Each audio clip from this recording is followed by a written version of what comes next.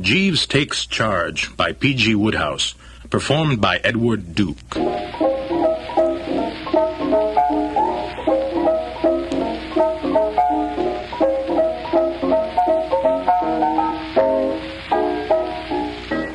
Jeeves Takes Charge, told by Bertie Wooster. Now, touching this business of old Jeeves, my valet, don't you know, how do we stand? Well, a lot of fellas think I'm much too dependent on him. My Aunt Agatha has even gone so far as to call him my keeper. Well, what I say is, why not? The man's a genius. From the collar upward he stands alone. I gave up trying to run my own affairs within a week of his coming to me. That was about half a dozen years ago, directly before the rather rummy business of Florence Cray, Uncle Willoughby's book, and Edwin the Boy Scout. Now, the thing really began when I got back from Easby, which is, you know, my Uncle Willoughby's house in Shropshire. I'd been spending a week or so there, as I generally did in the summer, and I'd been forced to break my visit to come back to London to get a new valet.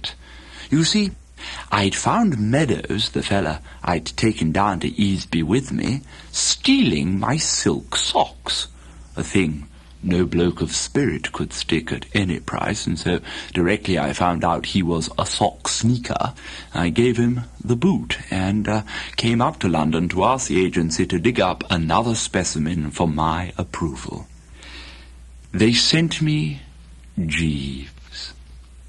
I shall always remember the morning he came.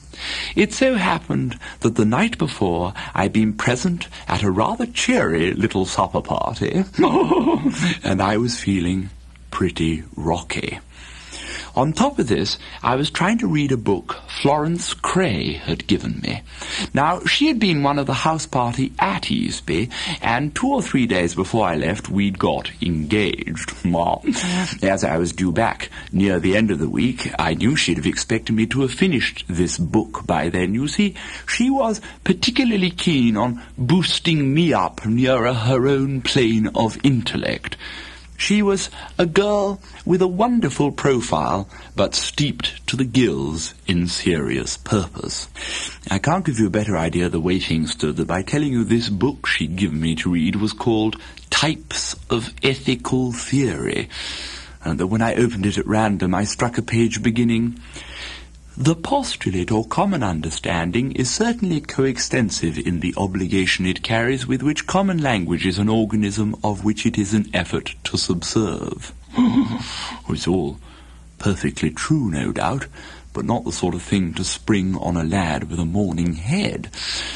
I was doing my best to skim through this bright little volume when the bell rang. I leapt off the sofa and hurtled for the door. A kind of darkish, sort of respectful-looking Johnny stood outside, obviously my respective valet. Well, I'd have preferred an undertaker, but I told him to stagger in, and he floated noiselessly through the room, like some sort of healing zephyr. Well, that impressed me from the start, you see, because Meadows had had flat feet and used to clump. This fella didn't seem to have any feet at all. He just sort of streamed in, seemed to flicker, and wasn't there any longer. I heard him moving about in the kitchen, and presently he came back with a glass on a tray. "If you would drink this, sir. It is a little preparation of my own invention, sir. It is the raw egg that gives it its nutrition, the red pepper its bite, and the Worcester sauce its colour. Gentlemen have told me that they have found it extremely invigorating after a late evening." Well, I would have clutched at anything that looked like a lifeline that morning, so I swallowed the stuff. "Thank you very much," I said. "It looks awfully good, actually. It tastes rather good." For a moment it felt as if somebody had touched off a bomb inside the old bean, and that somebody was strolling down my throat with a lighted torch. But then, suddenly, you know, everything seemed to get all right. The birds twittered in the treetops. The sun shone through the windows, and generally speaking, hope dawned once more. "You're engaged," I said, as soon as I could say anything. I could see that this chap was one of the world's workers, the sort no home should be without. "Can you start in at once, you see, because I'm due down at Easby in Shropshire the day after tomorrow." "Very good, sir. My name is Jeeves, sir." "Oh," he said, looking past me at a picture of Florence Cray on the mantel-shelf. "That is an excellent likeness of the Lady Florence Cray, sir. It is 2 years since I last saw her ladyship. I was at one time in her father, Lord Worpleston's employment, but I tendered my resignation because I could not see eye to eye with his lordship in his desire to dine in dress trousers, a shooting jacket, and a flannel shirt." Well, he couldn't tell me anything I didn't know about the old boy's eccentricity. This Lord Worpleston was the old buster who a couple of years earlier had come down to breakfast one morning, lifted the first cover he saw, said, "Eggs, eggs, damn all eggs," in an overwrought sort of voice, and instantly legged it for France, never to return to the bosom of the family. This, mind you, being a bit of luck for the bosom of the family, because, you see, old Worpleston had the worst temper in the county, and, well, if there was a flaw, so to speak, in the pure joy of being engaged to Florence, it was that she rather took after her father, and one was never quite certain when she might erupt. She was a dear girl, though, oh yes, and, seen sideways, most awfully good-looking. "Lady Florence and I are engaged, Jeeves." "Indeed, sir?" "You know, there was a kind of rummy something in his manner. Perfectly all right and all that, but not exactly what you call chirpy. It somehow gave me the impression that he wasn't keen on Florence. Oh, well, at this point of the proceedings there was another ring at the front door. Jeeves shimmered out and came back with a telegram. I opened it. It read, "Return immediately, extremely urgent, catch next train, Florence." Well, this was devilish odd. What I mean is, Florence knew I was due down at Easby the day after tomorrow, so why the hurry call? "Jeeves, we should be going down to Easby this afternoon. Can you manage it?" "Without any difficulty, sir. May I inquire which suit you'll be wearing for the journey, sir?" "Well, this one, I suppose." "Very good, sir." Again, you know, there was a kind of rummy something in his manner. I don't think he liked my suit, a rather sprightly young check I was wearing that morning, to which I was a good deal attached. I pulled myself together to assert myself. Something seemed to tell me that unless I nipped this lad in the bud, he'd be starting to boss me. He had the aspect of a distinctly resolute blighter. Well, I wasn't going to stand for any of that sort of thing. By Jove, no. You've got to keep these fellas in their place, don't you know? Jeeves, don't you like this suit? Well, what don't you like about it? Well, what's wrong with it? Come on with it. Out with it, dash it. Well, if I might make so bold, sir, a simple brown or blue with a hint of some quiet twill. Well, absolute rot. Very good, sir. Just as you say, sir. All right, then, I said. And, he went. You see? Now, most of the way down in the train that afternoon, I was wondering what on earth could be up at the other end. I mean, Easby wasn't one of those country houses you read about in the society novels, you know, where young girls are lured on to play poker and then skinned to the bone of their jewellery and so on. No, no, no. Most of the house party I'd left consisted entirely of law-abiding birds like myself. Besides, my Uncle Willoughby was a rather shy, precise sort of old boy who liked a quiet life. He was finishing writing a history of the family or something which he'd been working on for the past year, and he didn't stir much from the library. He was rather a good instance of what they say about it being a good scheme for a fellow to sow his wild oats. I've been told, you know, that in his youth Uncle Willoughby had been a bit of a bounder. You'd never have thought of it, to look at him now. When I got to Easby, a glance showed me that Florence was perturbed and even peeved. Her eyes had a goggly look, and she appeared altogether considerably pipped.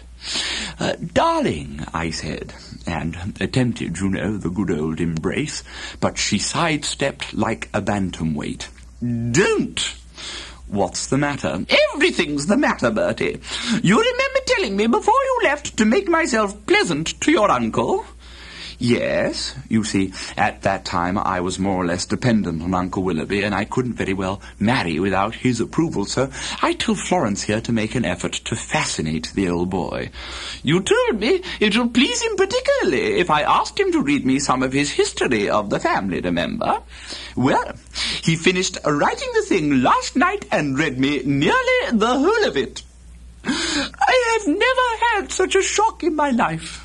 The book is an outrage. It is impossible. It is horrible. It is the worst thing I've ever read in my life. Oh, but dash it all, the family weren't as bad as all that. It isn't a history of the family at all.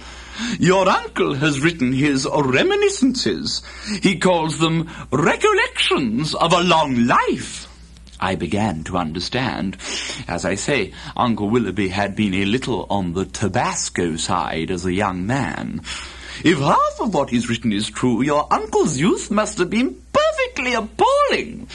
The moment he began to read, he plunged straight into a most scandalous story about how he and my father were thrown out of a music hall in 1887. Why? I decline to tell you why. Well, it must have been something pretty bad. I mean, you know, it took a lot to throw them out of music halls in 1887.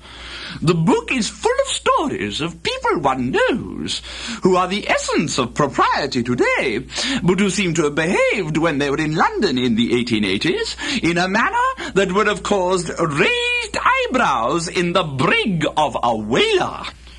There is a story in the book about Sir Stanley Jeeves, which is quite ghastly in its attention to detail. It seems that Sir Stanley has the most enormous...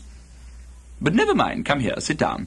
Your uncle tells me that all negotiations are settled with Messrs. Riggs and Ballinger, the publishers, and that the manuscript goes off tomorrow for immediate publication. Well, what's to be done? The manuscript must be intercepted before it reaches Riggs and Ballinger and destroyed.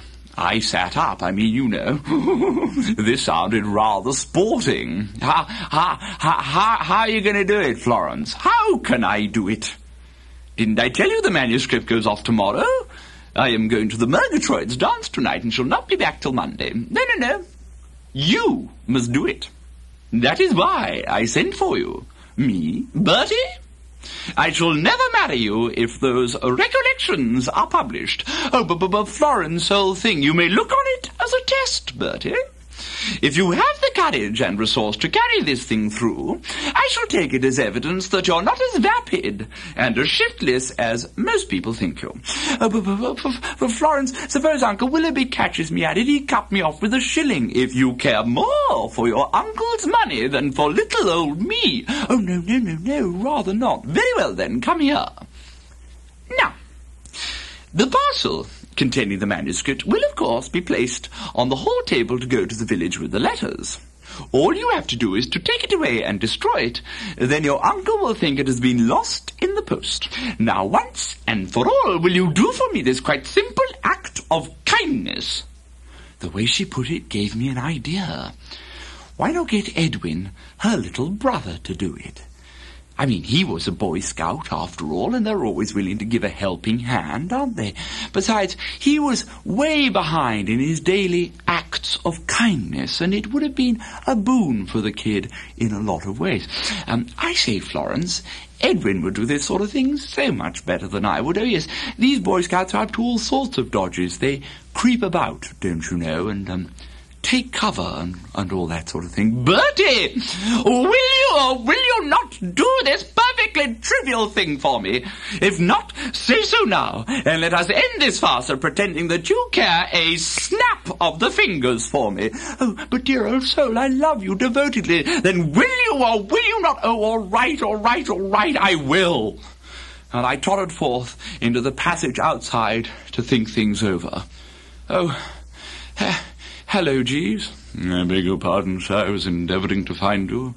I felt I ought to tell you that somebody has been putting brown boot polish on our black walking shoes. What? Who? Why? I could not say, sir. Can anything be done about it? Nothing, sir. Damn. Very good, sir. From breakfast on, the next day I felt like a bag snatcher at a railway station. I had to hang around waiting for the parcel to be put on the hall table, and it wasn't put. And the more I thought the thing over, the less I liked it. The chances of my pulling it off seemed to me about 3-2, while the thought of what might happen if I didn't gave me cold shivers down the spine. It wasn't till nearly 4 that Uncle Willoughby toddled out of the library, put the parcel on the table, and toddled back again. I bounded out from behind a suit of armour and legged it for the table. I grabbed the parcel and nipped upstairs to hide the swag. I charged into my room like a Mustang and nearly stubbed my toe on young blighted Edwin, the Boy Scout. Hello, I'm tidying your room. It's my last Saturday's act of kindness. I'm 5 days behind. It was 6 till last night, but I polished your shoes. You probably saw them.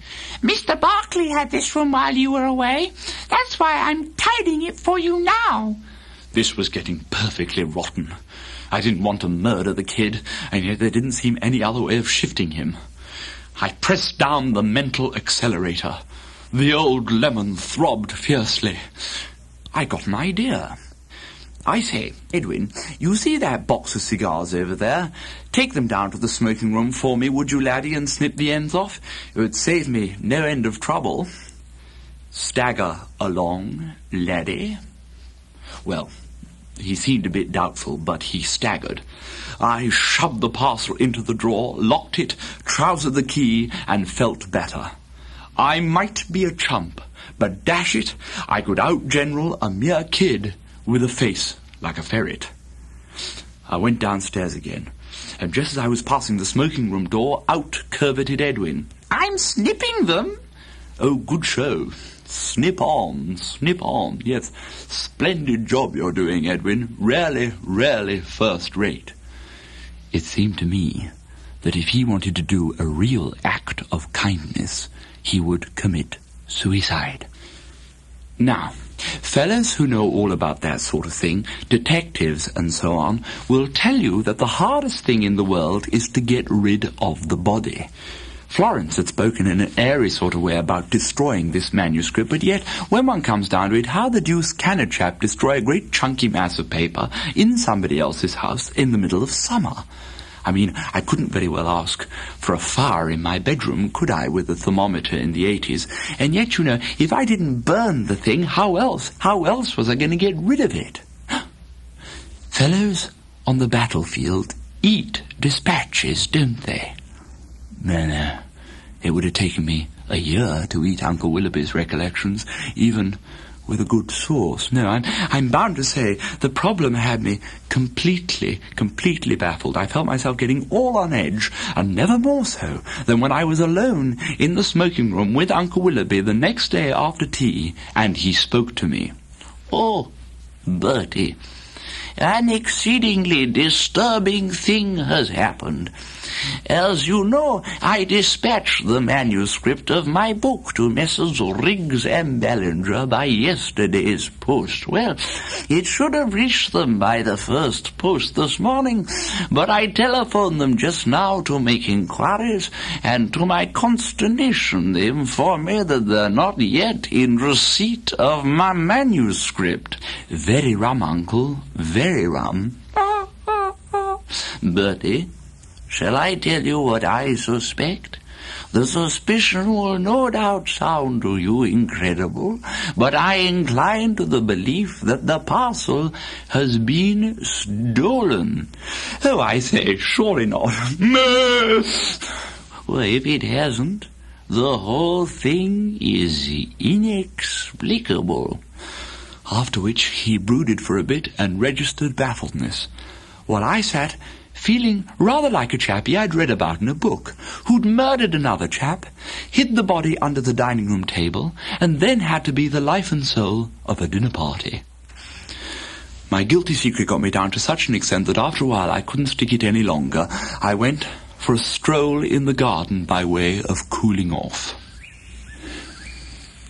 It was one of those still evenings you get in the summer, when you can hear a snail clear its throat a mile away. The sun was setting behind the hills, and the gnats were fooling about all over the place, and everything smelt rather topping, what with the falling dew and so on, and I was just beginning to feel rather soothed by the peace of it all, when suddenly I heard my name mentioned. It was the wretched voice of young blighted Edwin, the Boy Scout. He was talking to Uncle Willoughby in the library. It was the work of a moment for me to chuck away my cigarette, swear a bit, leap about 10 yards, dive into a bush that stood near the open library window, and stand there with my ears flapping. I was as certain as I've ever been of anything that all sorts of rotten things were in the offing. Was this, boy? About Bertie? About Bertie and your parcel. I heard you talking to him just now, and I think he's got it. What do you mean, boy? I was discussing the disappearance with Bertram only a few moments back, and he expressed himself as perplexed by it as myself. Well, I was in his room yesterday afternoon doing him an act of kindness, and he came in with a parcel. I could see they tried to hide it behind his back. And then he asked me to go down to the smoking room and snip some cigars for him, and a few minutes later he came down and he wasn't carrying anything, so it must be in his room. It sounds incredible. What could possibly be his motive for perpetrating this extraordinary theft? I don't know, but I'm sure he's got the parcel. I tell you what you might do. You might say that Mr. Barclay had wired you that he left something behind. He had Bertie's room, you know, while Bertie was away. You might say that you wanted to look for it. I didn't wait to hear any more. Things were getting too hot. I sprinted up to my room and made for the drawer where I put the parcel. And then, I couldn't find the key. Oh, it wasn't for the deuce of a time that I recollected that I'd shifted it to my evening trousers the night before. Now, where the dickens were my evening things? Oh, yes, of course, Jeeves must have taken them away to brush them. Yes, to leap at the bell and ring it was, with me, the work of a moment. I just rung it when there were footsteps outside, and in came Uncle Willoughby. Oh, Bertie, I've just received a telegram from Mr. Barclay, yes, asking me to forward his cigarette case, yes, which apparently he left behind. I will just take a look around. It was one of the most disgusting spectacles I'd ever seen. This white-haired old man, who should have been thinking of the hereafter, standing there, lying like an actor. He began to nose about, pulling out drawer after drawer, and babbling away about Barclay and his cigarette case in a way that struck me as perfectly ghastly. I just stood there, losing weight every moment. And then he came to the drawer I put the parcel. Oh, I shouldn't bother about that drawer if I were you, Uncle, because you see it's locked and all that sort of thing. What? Jeeves shimmered in. I fancy, sir, that you must be requiring this key. I found it in the pocket of your evening trousers. I could have massacred the man. The next moment, Uncle Willoughby had opened the drawer. I shut my eyes. No, there's nothing here. The drawer is empty. I'm so sorry, Bertie. I hope I've not disturbed you.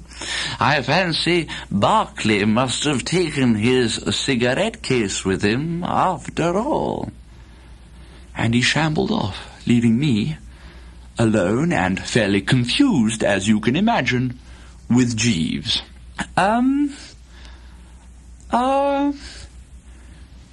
Jeeves? Sir?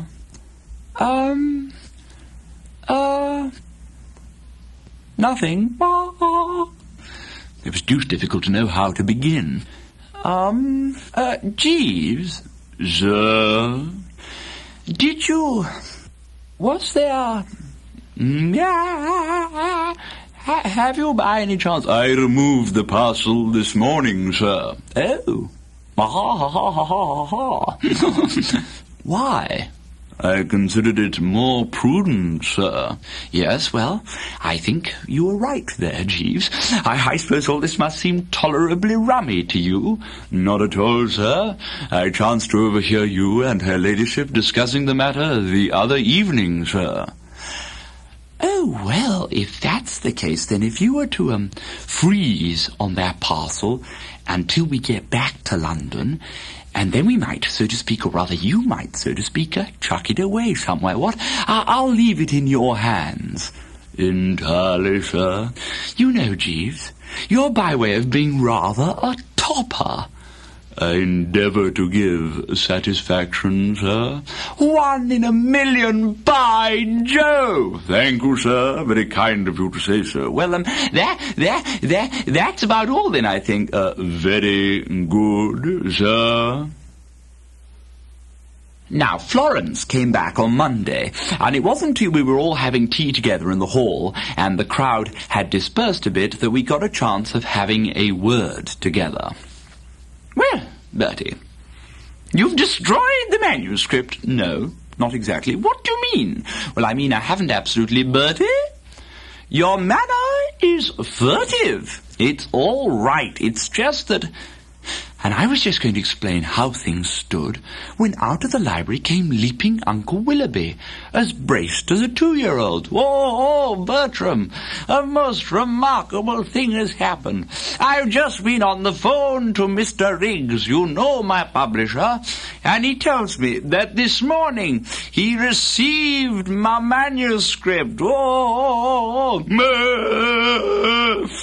I happened to be looking at Florence's profile at that moment, and at this juncture she swung round and gave me a look that went right through me like a knife. Uncle Willoughby meandered back to the library, and there was a silence you could have dug bits out of with a spoon. Well, Bertie, your courage failed you. Rather than risk offending your uncle, you preferred to lose me.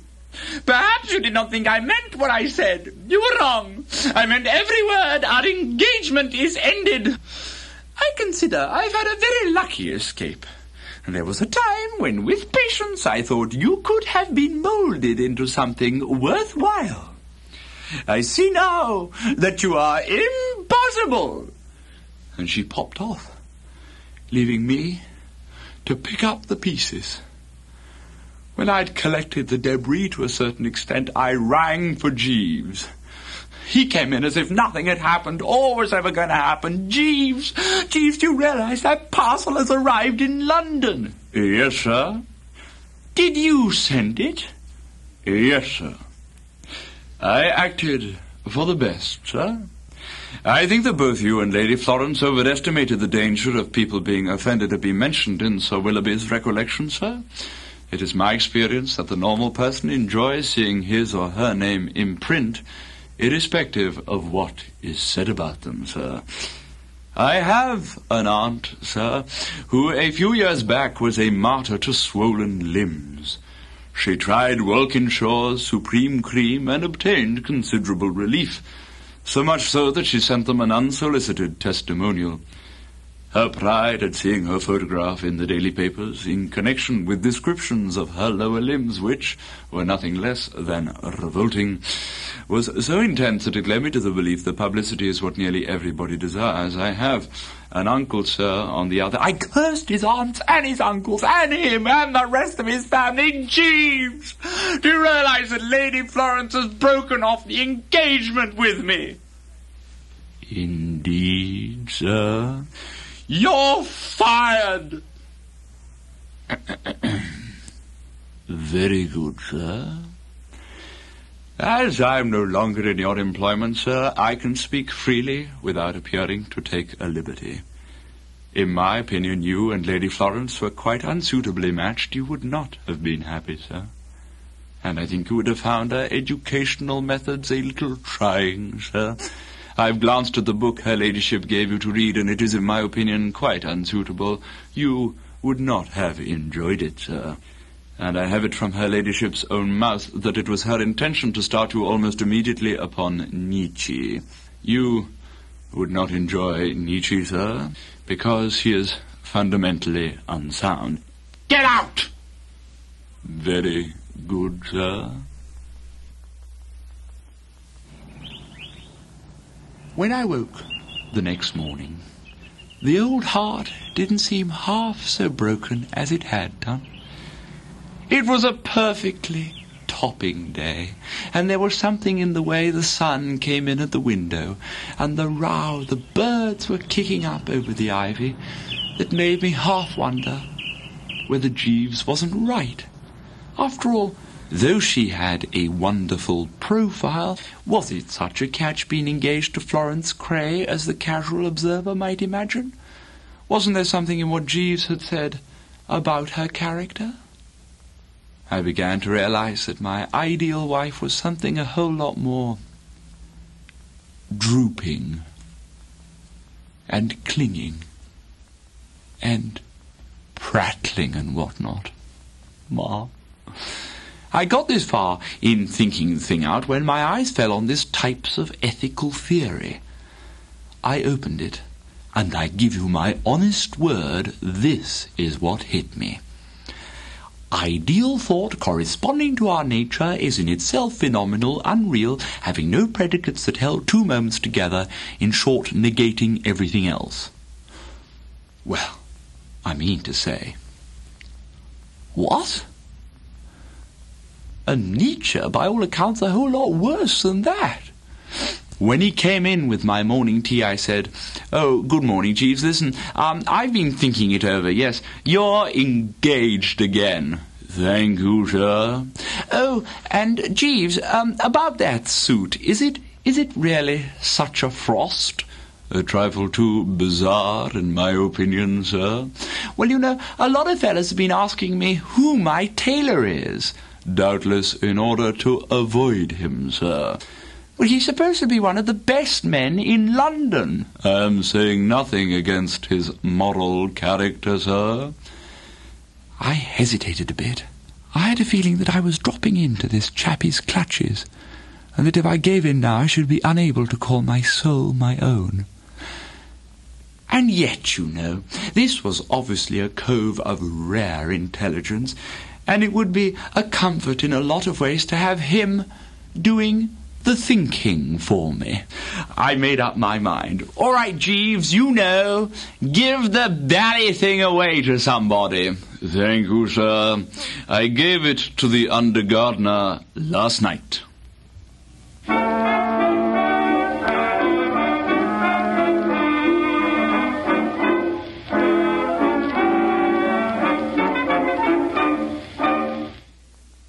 Bertie changes his mind, told by Jeeves.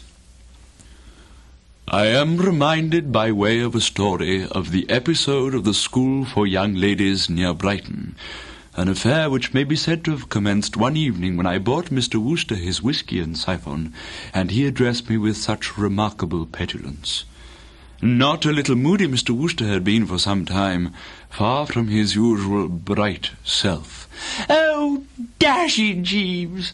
I wish at least you'd put it on another table for a change. Every night, dash it all, you come in at exactly the same old time with the same old tray and put it on the same old table. I'm fed up, I tell you.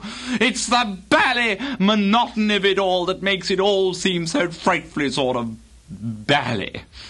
I confess that his words filled me with a certain apprehension. I had heard gentlemen in whose employment I have been speaking very much the same way before, and it almost invariably meant matrimony. It distressed me therefore to hear Mr. Wooster address me in this fashion, because it doth follow, as doth the night the day, that when the wife comes in at the front door, the valet of bachelor days goes out the back. It's not your fault, of course. I'm not blaming you, Jeeves, but I mean to say you really must acknowledge. I mean to say, I've been thinking pretty deeply these last few days, Jeeves, and, yes, I have, and thank you, and I've come to the conclusion that mine is an empty life. I'm lonely, Jeeves. You have a great many friends, sir. Oh, what's the good of friends? Marcus Aurelius says that a friend may well be reckoned to be the masterpiece of nature, sir. Well, you can tell Marcus Aurelius from me next time you see him that he's an ass.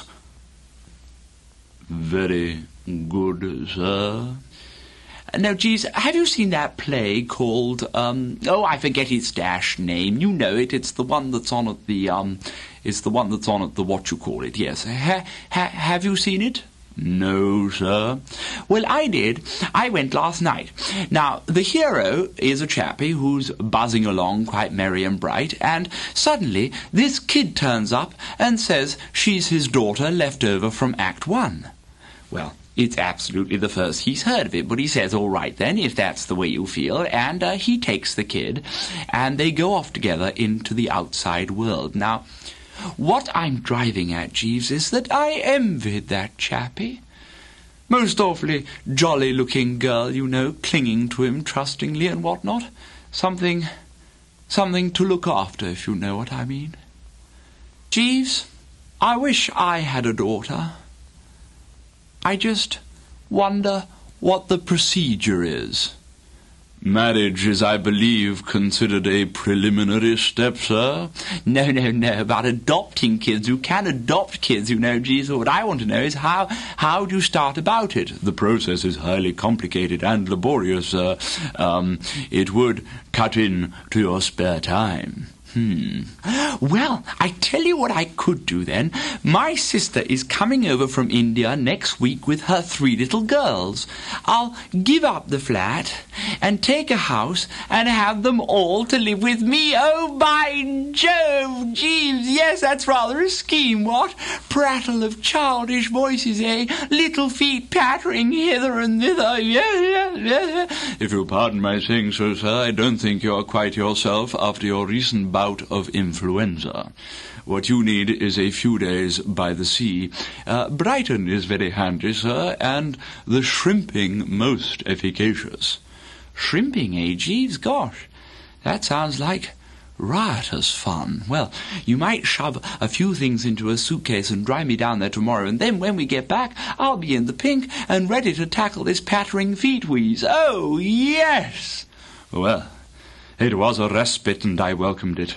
But I began to see that a crisis had arisen which would require the most adroit handling. Rarely had I seen Mr. Wooster more set on a thing. Indeed, I could recall no such exhibition of determination on his part since he had insisted, against my frank disapproval, on wearing purple socks. I had, however, coped successfully with that outbreak. Employers are like horses. They require managing. For myself, I found our stay at Brighton highly enjoyable, and should have been willing to extend it, but Mr. Wooster, still restless, wearied of the place, and on the 3rd afternoon instructed me to pack up and bring the car round to the hotel.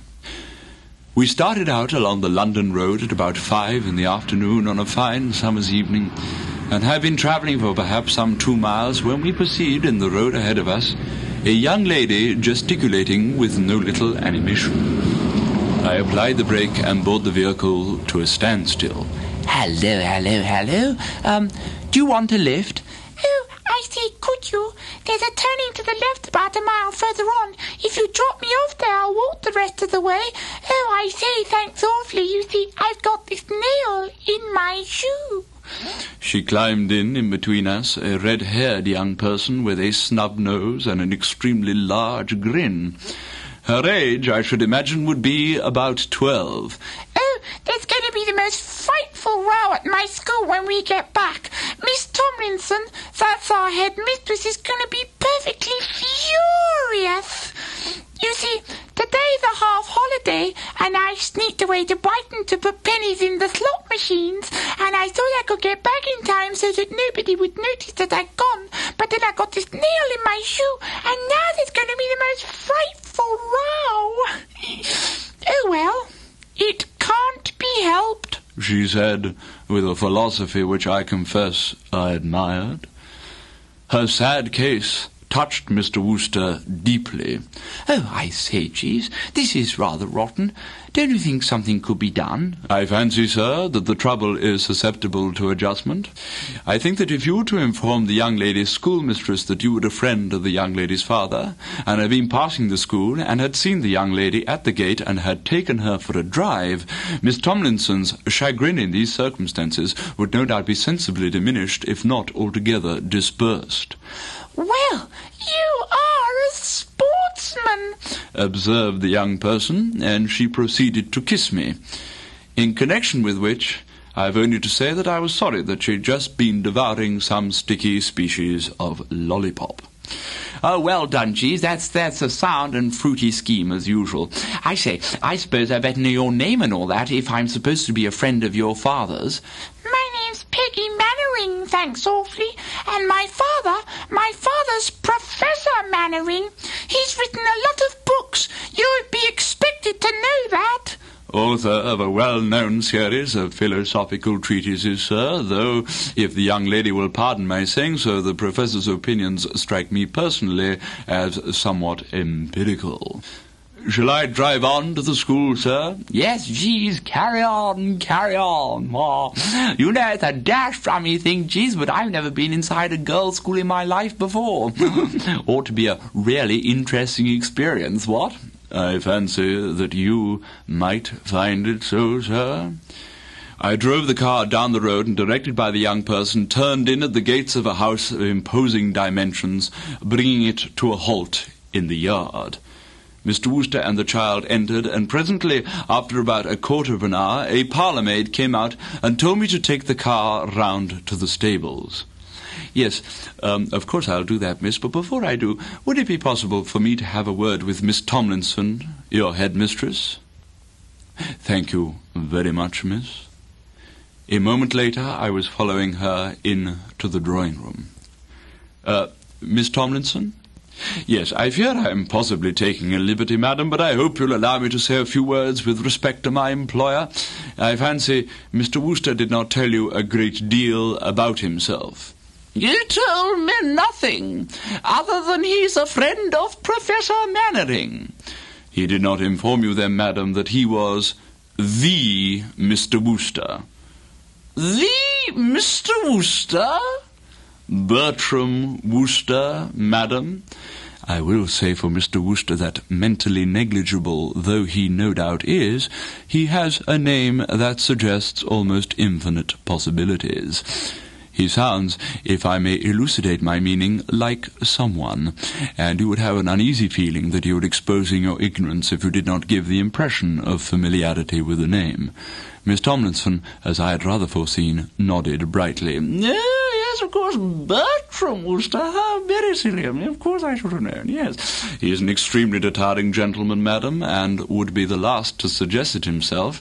But knowing him as I do, I think he would take it as a graceful compliment were you to ask him to lecture the young ladies before he leaves. He is an excellent extempore speaker. A very good idea. Yes, I'm very much obliged to you for suggesting it. Yes, I shall certainly ask him to speak to the girls. And should he make a pretense through modesty of not wishing, I shall insist. Thank you, madam. I am obliged. You will not mention my share in the matter. Mr. Wooster might think that I had exceeded my duties. Thank you, madam. I drove the car round to the stables, bringing it to a halt in the yard. I got out and looked at it somewhat intently. Somehow, I seemed to feel something was going to go wrong with it. One gets these presentiments. I had a highly agreeable tea in the kitchen, after which I went back to the stable yard and was just giving the car another look over when the young Mannering child appeared. Oh, I see. It's a frightful wheeze, but Mr. Wooster's going to have to give a lecture to the school. We love it when there are lectures, yes. We sit and we stare at the poor dears and we try and make them dry up. Ah! Hey, we had a man last term who got hiccups. Do you think Mr. Wooster will get hiccups? We can but hope for the best, miss. Oh, I say, it'd be such a wheeze, wouldn't it? Oh, I better be getting back. I want to get a front seat. Whee! And she scampered off, an engaging child full of spirits. She had hardly gone when there was an agitated noise, and round the corner came Mr. Wooster, perturbed. "Jeeves, sir." "Start the car, sir." "I'm off, sir." Mr. Wooster danced a few steps. "Don't stand there saying, sir. I tell you I'm off, bally off. There's not a moment to lose. Dash it, Jeeves, do you know what's happened? That Tomlinson female, she's just sprung it on me that I'm to give a speech to the girls. I've got to stand in front of the whole Dash collection and talk. I can just see myself. Come on, Jeeves, start the car. Little speed, little speed." "Impossible life here, sir. The car is out of order." Out of order? "Yes, sir. Something is wrong. It is the differential gear, sir. Failing that, the exhaust." Now, I am fond of Mr. Wooster, and I confess I came very near to melting as I looked at his face. He was staring at me with a sort of dumb despair that would have touched anybody. "Then I'm sunk. Or do you think I could sneak out and leg it across country, Jeeves?" "Impossible life here, sir. Miss Tomlinson is approaching." "Ah, there you are, Mr. Wooster. We're all waiting for you in the large schoolroom." "Oh, I say, look here." I don't know a bit what to talk about. Anything you like, Mr. Wooster. Keep it bright and amusing." "Oh, bright and amusing, right-ho. But do not neglect the graver note. Remember that my girls are on the threshold of life and will be eager to hear something brave and helpful and stimulating, something that they can remember in their afterlife. But of course, Mr. Wooster, you know the sort of thing. Come, the young people are waiting." The large schoolroom was situated on the ground floor, with commodious French windows, which, as the weather was clement, remained open throughout the proceedings. By positioning myself behind a pillar on the porch or veranda which adjoined the room, I was able to see and hear all. It was an experience I should have been sorry to have missed. Mr. Wooster indubitably surpassed himself. The proceedings opened with a short but graceful speech of introduction from Miss Tomlinson. "Girls, some of you have already met Mr. Wooster, Mr. Bertram Wooster, and you all, I hope, know him by reputation." Here, I regret to say, Mr. Wooster gave a hideous, gurgling laugh, and catching sight of Miss Tomlinson, turned a bright scarlet. "He's very kindly consented to come and say a few words to you before he leaves, and you will all, I hope, give him your most earnest attention. Now, please." She directed a brightly authoritative gaze upon Mr. Wooster, who blinked, gulped once or twice, and tottered forward. "Well, you know, Then it seemed to strike him that his opening lacked the proper formal dignity. Ladies. A silvery peal of laughter from the front row stopped him again. "Girls!" said Miss Tomlinson. Perfect stillness descended upon all present. I fancy that she had gauged pretty correctly by this time that little in the way of a stirring address was to be expected from Mr. Wooster. Perhaps as it is getting late and he's not got very much time to spare, Mr. Wooster might just like to give you a few words of advice that you can remember in your afterlife, after which we will all sing the school song and disperse to our evening lessons. Advice? Afterlife? And just some brief word of counsel, Mr. Wooster? Yes, all right. Well, I'll tell you something that's often done me a bit of good, and it's a thing not many people know about, no. My old Uncle Henry gave me the tip when I first came up to London. Never forget, me boy, he said, that if you stand outside Romano's restaurant in the Strand, you can see the clock on the wall of the law courts in Fleet Street. Now, most people who don't know don't think that this is possible because, you see, there are a couple of churches in the middle of the road and you'd think that they'd be in the way. But you can, you know, yes, and it's worth knowing, yes. You can win a lot of money betting on it with fellows who don't know. I mean, perhaps it would be better, Mr. Wooster, if you were to tell some little story. What you say is no doubt extremely interesting, but perhaps a little recherché. Oh, story, oh, rather, yes. Have you heard the one about the stockbroker and the chorus girl? We will now sing the school song, said Miss Tomlinson, rising like an iceberg. I did not wait for the singing of the school song. It seemed to me that Mr. Wooster would shortly be requiring the car, so I made my way back to the stable yard to be in readiness. I did not have long to wait. In a very few moments Mr. Wooster appeared, tottering. Jeeves, is that dash car ready yet? Just now, sir. I've been working on it assiduously. Then, for heaven's sake, let's go. But I understood that you were to address the young ladies, sir. Oh, I've done that. Yes, I've done that. It was a success, I hope, sir. Oh, yes, most extraordinarily successful. Yes, went like a breeze, but you know, no use outstaying one's welcome, what? Assuredly not, sir. I fancy that is Miss Tomlinson coming to offer you her congratulations. Jeeves, start the car. Get going and keep going. Very good, sir. Perhaps it might be a good idea, sir, if, while I'm driving in the school grounds, I should drive carefully. I might run over one of the young ladies, sir. Well, what's the objection to that? When I bought Mr. Wooster his whiskey and siphon one night, about a week later, he said, Jeeves, this is dash jolly. Jolly, cosy and pleasant. I mean, me looking at the clock, wondering whether you're going to be on time with the good old drinks, and you coming in exactly on time, never a minute late, and shoving the tray down, and then biffing off. And the next night coming in and shoving it down, and then biffing off. And the next night it gives a chap a sort of safe, restful feeling. Soothing.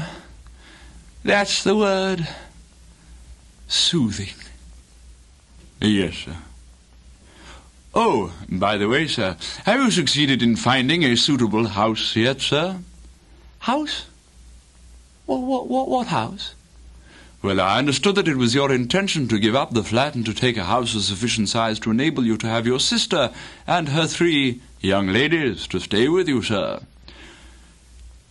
No, Jeeves. That's off. Absolutely and totally off. Very good, sir. Thank you, sir. A little more whiskey, sir.